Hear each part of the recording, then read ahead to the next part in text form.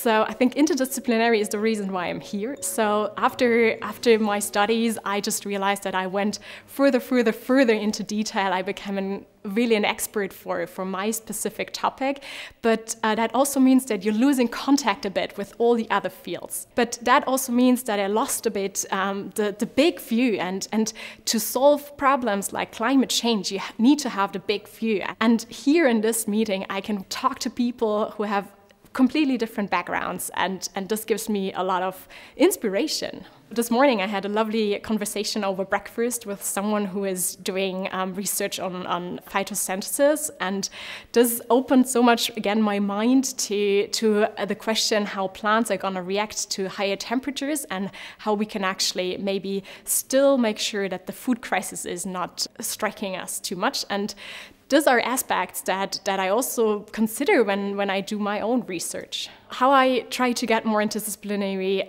contacts is really by talking to people and being open for their research. I always ask the question, so what's the bigger why behind your research? And that gives me then a really good idea why people are motivated to do this particular research and how it fits into the big question how our world is going to evolve.